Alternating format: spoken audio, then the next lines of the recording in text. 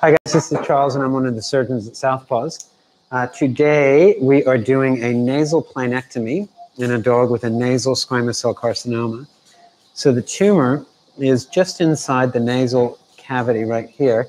You can probably see the little tip of it right there, and it extends back probably about 2.5 centimeters back to about here.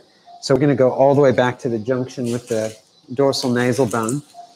First thing I'm going to do is a mepivacaine nerve block. So I'm going to inject into the infraorbital nerve, which is going to be coming through the infraorbital foramen on both sides. So I'll show you how to do that first. So I'm going to palpate the infraorbital foramen on either side. So that's just sitting right here. And I'm going to just advance the needle into the infraorbital foramen and then retract or aspirate to make sure that there's no, that I'm not in the artery. And I've injected about 2 mils in that side. Then I'm palpating the infraorbital foramen on the other side, going in with the, let's see here, going in with the needle, aspirating and injecting another couple of mils. That's going to provide really good pain relief for starting at about half an hour, lasts about 4 to 6 hours. So now, just looking back here so you guys can see the tumor right there just inside the nasal planum. So I think you'd be able to see that right there. And so again, I'm going to go all the way back to the junction or the end of the nasal, dorsal nasal bone. And because it's in the lumen, I don't have to go all the way down to the lip margin, so I'll be able to just come down here to the end of the, or the ventralmost aspect of the nasal planum, the keratinized epithelium down there, and then we're going to come around and make an ellipse back out to here. So functionally, this dog will be great. Cosmetically, it is going to look a little bit different, but I find that owners usually get used to that pretty quickly. So I'm just going circumferentially around the outside like this, and then I'll meet here in the middle, just like that. And then coming around with electric cautery. Can I get cautery turned up, please, to 40? Can I get it up to 50?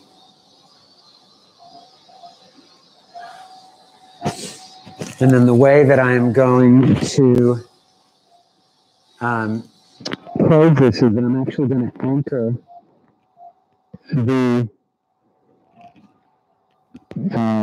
skin to the cartilage using sutures, and I may drill some holes in the nasal bone in order to anchor the sutures. Coming through here. So I just cut through the rostralmost extent of the infraorbital nerve. I'll try not to get into your way too much here.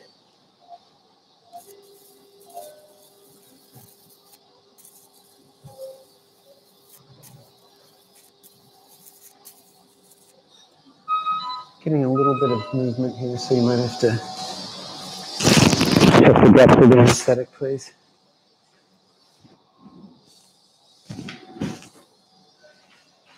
And I'm being a little bit more aggressive on the right side, which is where the tumor is located, than on the left side. So just a question about what the reason for the surgery is, that he's got a nasal squamous cell carcinoma just inside his nasal cavity, right in there. You can actually see the pink right. I'm not sure if I can position that so you can see it. It's just sitting right there, so you can get the little tip of it, and it extends back about 2.5 centimeters back to here. It's a sigmoid, and sigmoids are predisposed to getting nasal squamous cell carcinomas like this. So still getting some twitching here.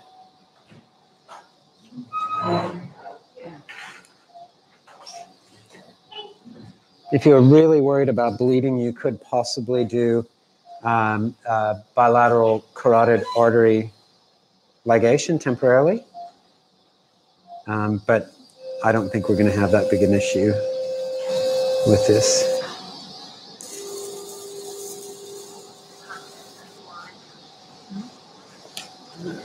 And then just coming around the side with my blade a little bit deeper.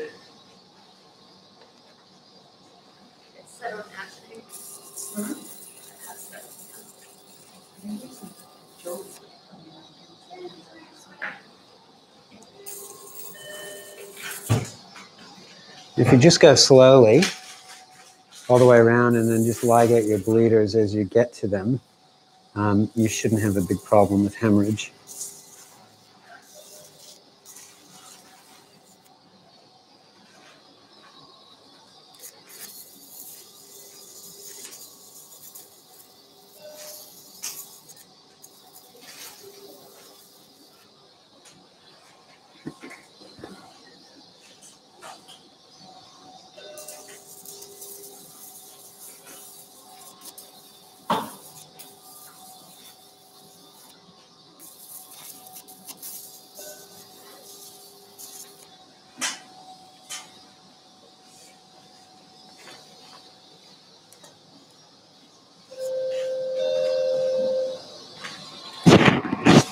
Through the blade here.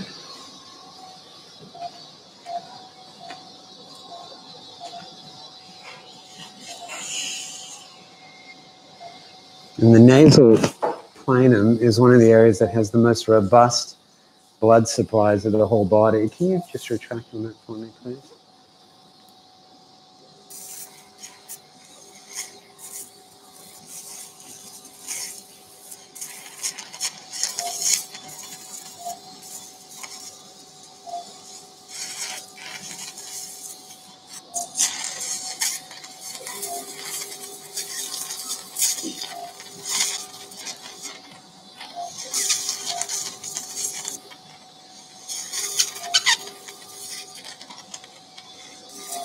Just let us know if our heads are in the way.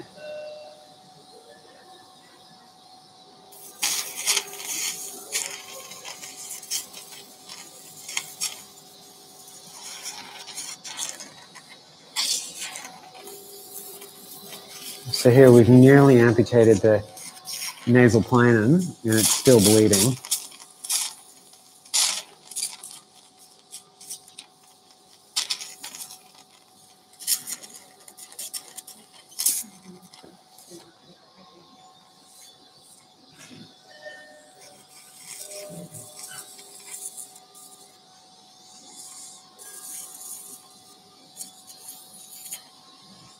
Sorry.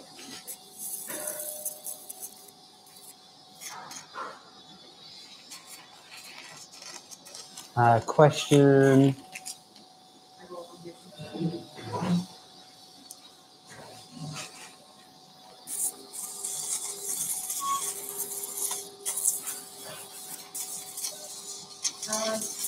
Sorry, somebody just beginning what was the reason for the surgery? Yep, already answered that.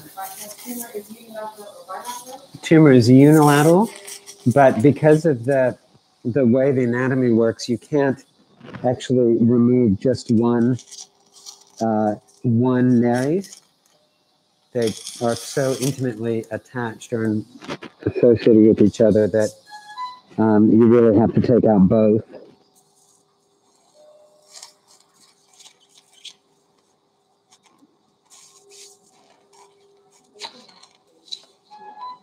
Sorry.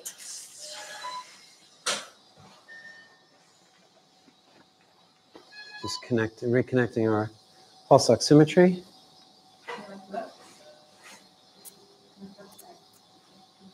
This section there for me, please. Yeah, okay. Okay.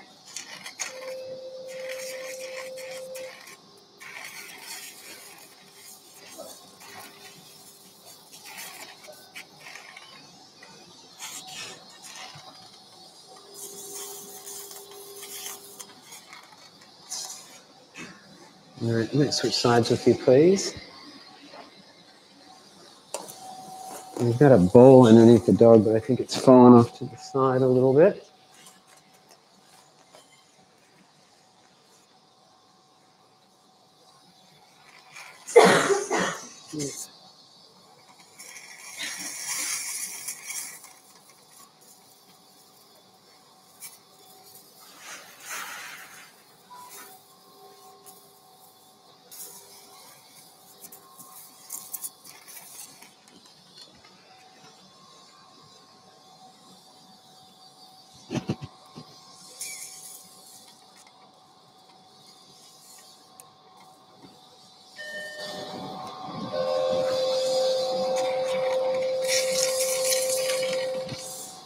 What were the symptoms?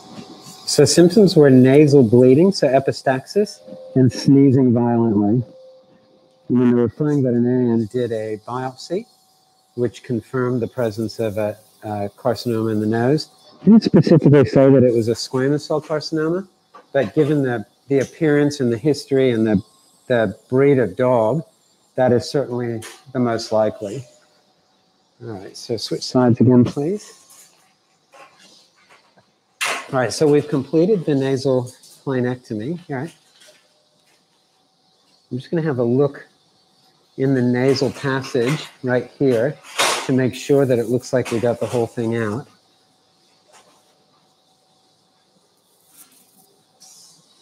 All right, so that's the nasal cavity on the contralateral side. That's the nasal septum sitting right there. Dorsal nasal meatus, the middle, and the ventral is down here. So that looks really good to me. And then we don't have a lot of bleeding. I'm going to look over here at our nasal cavity here. So if we look inside, you can see the tumor. Can you see that? Sitting right in there. So just right in there is the beginning of the tumor. And then we'll turn over to the other side and see where the tumor ends.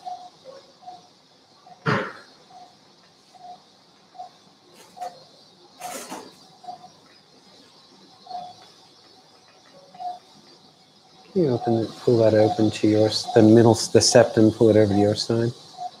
So I can see tumor up to about 3 or 4 millimeters from where we stopped, or from where we cut it off. So I may go ahead and just have a look and see if I can remove any more easily. I can take more of the septum out there.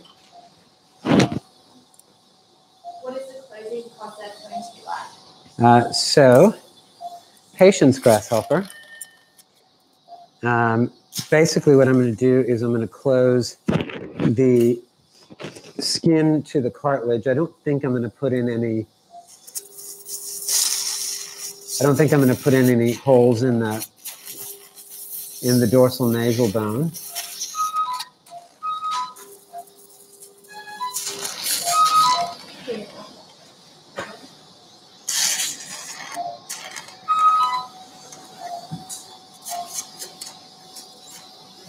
Put you in there.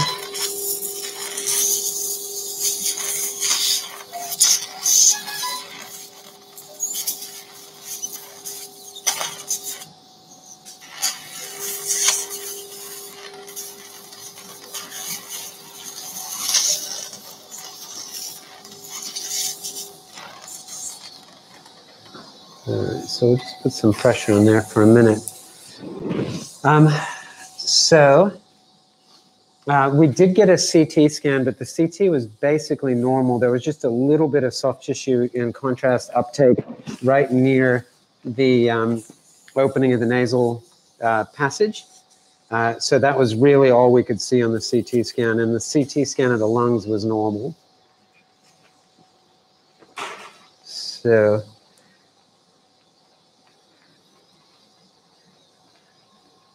all right, so I'll go ahead and start my closure now. Can I get maybe some 2O PDS? I've already injected in the infraorbital nerve. Sure.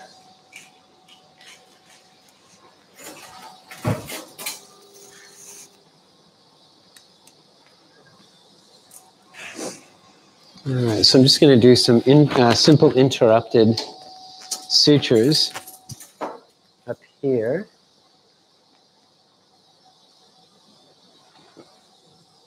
You still need Charles. No, all good.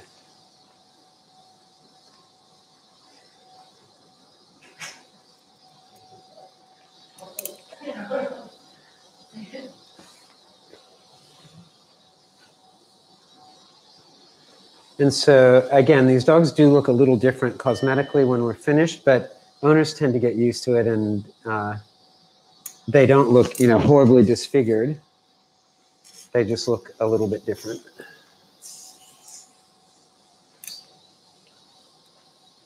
I think I am going to have to drill some holes. Can I get a wire driver, please? Thank you.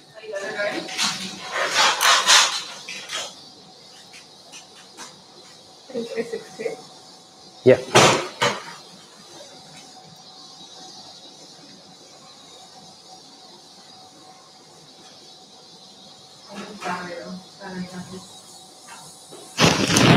If we can find that extra bit that I took out, that extra nasal plane, and we'll submit that separately as another margin.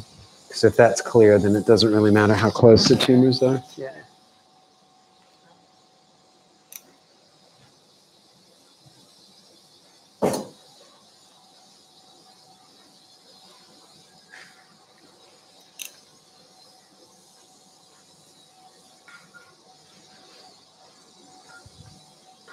And I've seen nasal squamous cell carcinoma very frequently in this location. I've probably treated 24 cases, something like that, with a similar surgery.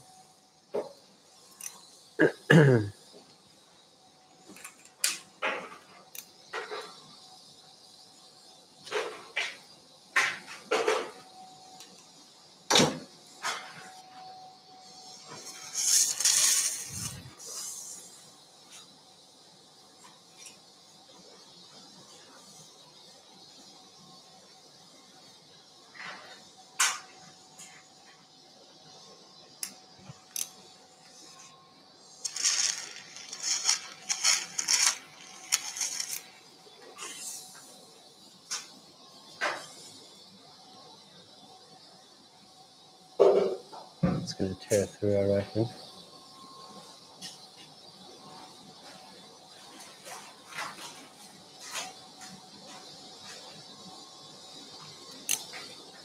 By pulling the turbinates laterally, you really open up the airway. Now that tore through. Just cut it right in, both sides right below the knot. Yep. All right, so I'm going to use a pin to make a hole in the bone here.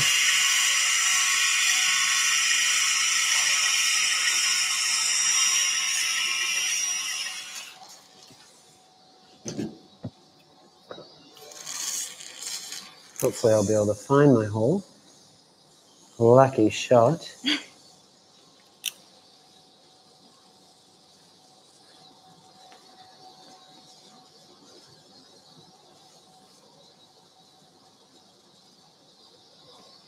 If you do get a dirty margin back, what would be the appropriate recommendation? So if we get dirty margins, the best thing to do would be radiation therapy.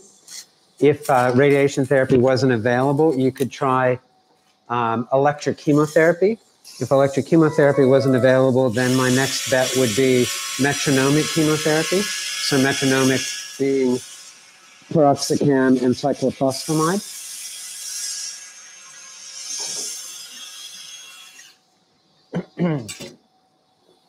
You could recut, although recutting in this area, you'd be getting into a pretty significant or pretty substantial premaxillectomy. So you could certainly do that, but you're getting into a very different cosmetic outcome.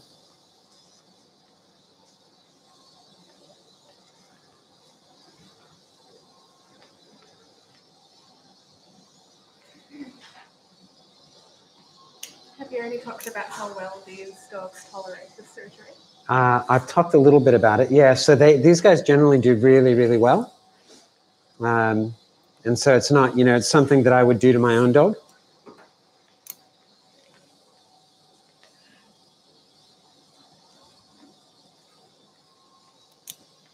Can we get some more 2O, please?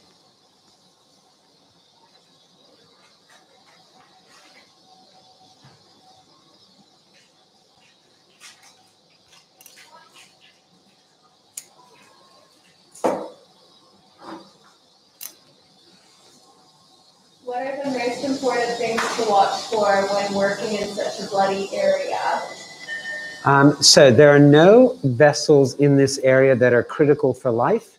And so you can sacrifice anything here and still get a viable outcome. It's not like you're going to get necrosis in the nose or anything. It's just that you are going to get hemorrhage during this procedure, during the surgery. And so you need to just go slowly and make sure you achieve hemostasis using your electric artery. And then just another one, please explain why you drilled and the layers you are taking in your bites. So the reason why I drilled at that location was to anchor the suture to the underlying bone so that I have something to pull the skin to. And the bites that I'm taking are so ideally I take a bite through the mucosa and the cartilage and then another bite through the skin. And so you're just anchoring the skin to the nasal mucosa. But if I can't get that, then I'm going to drill a hole there to anchor that bit of suture.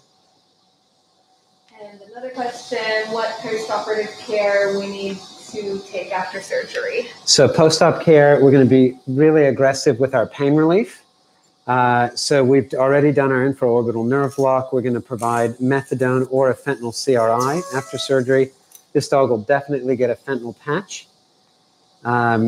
And then I think that's kind of how I'm going to go there, just like that. So a fentanyl patch, and then after the fentanyl patch runs out, then if necessary, we'll continue with codeine or something like that. And then I would definitely use anti-inflammatories in this dog, meloxicam or something like that.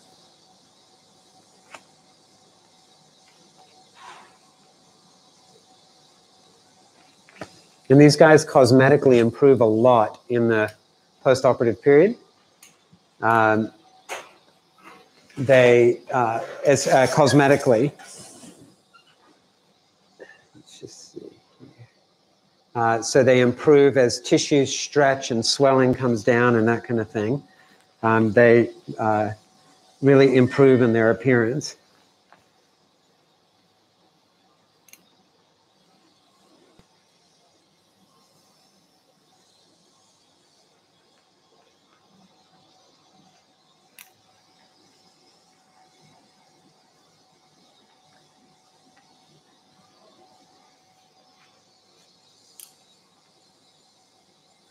I always think they look like Dr. Seuss characters after this surgery. Can you get rid of that suture for me, please? Thank you.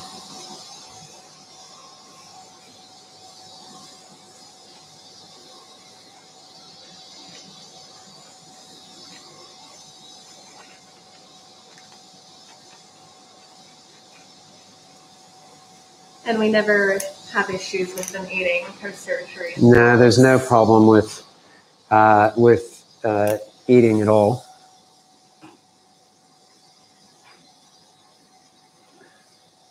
That's kind of all I can get there. So let's see if I can just drill a hole from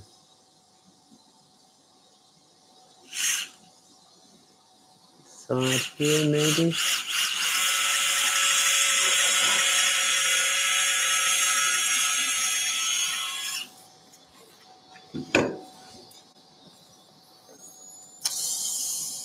Thank you.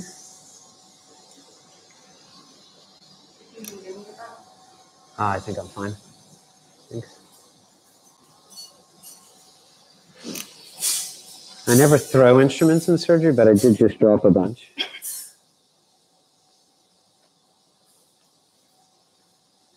I elbowed my surgery pack off the table.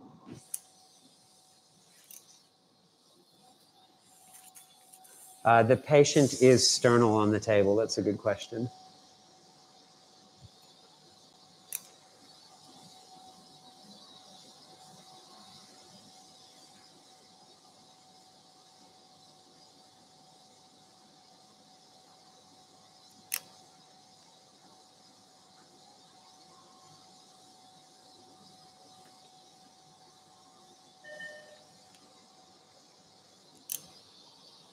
This little buck teeth sticking out there.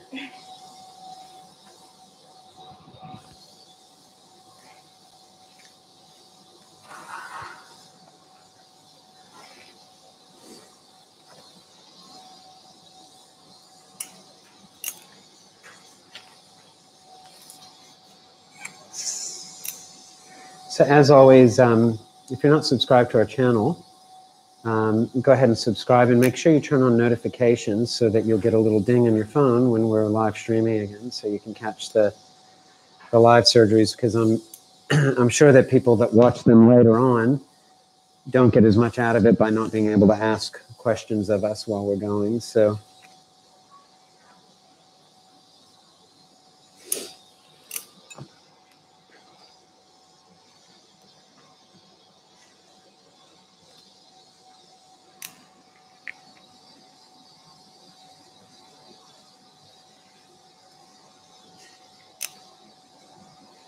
they can knock down my next one if they'd like. Thank you.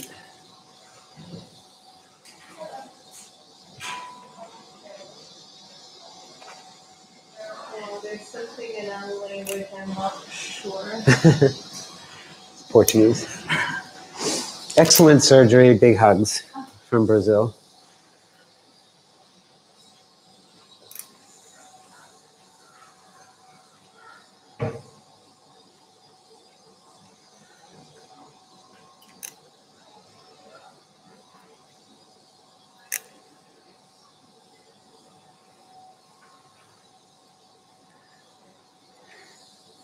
You know, all great cancer surgeons speak Portuguese, Steph.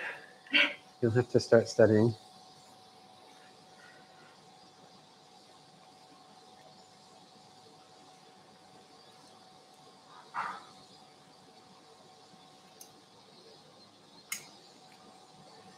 A little bit asymmetrical. Oops. Sorry, it keeps drifting to one side.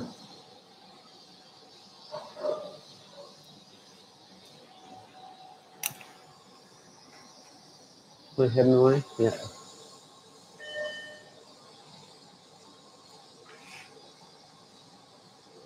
think I'm bending my needle. No, I'm not.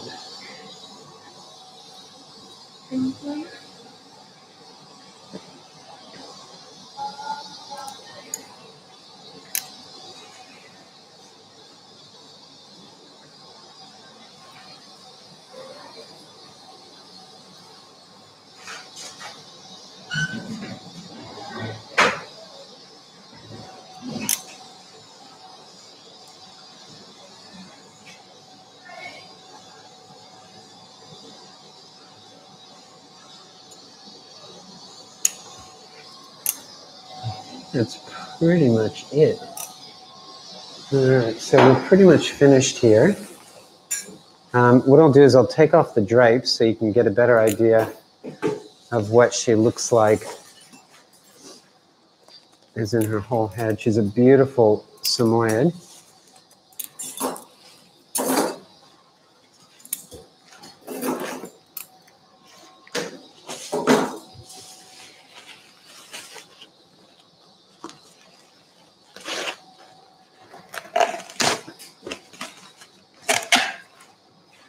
All right, so let me just turn the camera down here.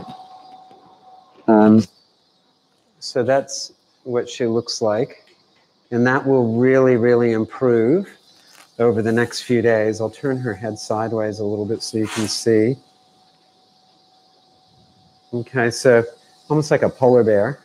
with her little lip sticking up. So, and as her fur grows back and stuff, and this skin stretches, this will drop back down a little bit. And this obviously all fills in with nice mucosa, so she should look pretty good. Anyway, so that's it for me. Hopefully I'm going to live stream something else this afternoon. The question about our prep. So we do a rough prep normally using a chlorhexidine scrub. And usually we use just chlorhexidine hand scrub brushes to scrub the skin out in the prep room after we've done our clip. And then when we come into surgery, we just use a chlorhexidine solution with alcohol as a surface prep. When we're working near the eyes, we usually use betadine because the chlorhexidine is extremely irritating to the cornea. And so we have to be really careful not to get any chlorhexidine. So when we're working on the face, we use betadine, and that would be a betadine scrub, and then betadine solution in the surgery theater. So thanks everybody for watching, and hopefully I'll be streaming. I've got a couple of other surgeries this afternoon, both of which are cancer surgeries. So thank you, Jamshid, for your comments, and hope to see you guys again this afternoon. Talk to you later. One question: do you recommend placing a tracheostomy till healing or till patient is comfortable in breathing? I do not use a tracheostomy at all on these dogs. This dog will be breathing certainly through its mouth straight away, and probably through its nose later on in the day. And sometimes we have to pick away a scab or a clot out of the nasal passage in the perioperative or in the postoperative days, but it shouldn't have any trouble breathing. So again, thanks a lot for watching, and I hope to see you again this afternoon.